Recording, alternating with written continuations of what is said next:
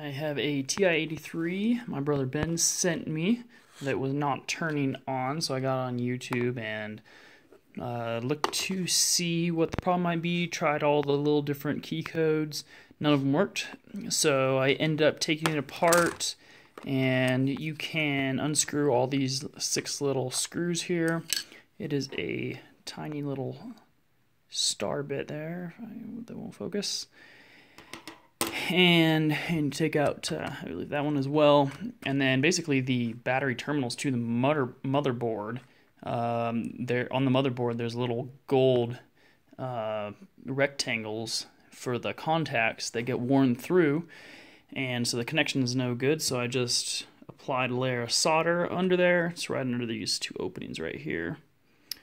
And first time I got it to turn on, but it wouldn't stay on. It was kind of doing flashy stuff, so I took it apart again, kind of spread the solder around a little more nicely, added a little bit to it, and then got it to turn on.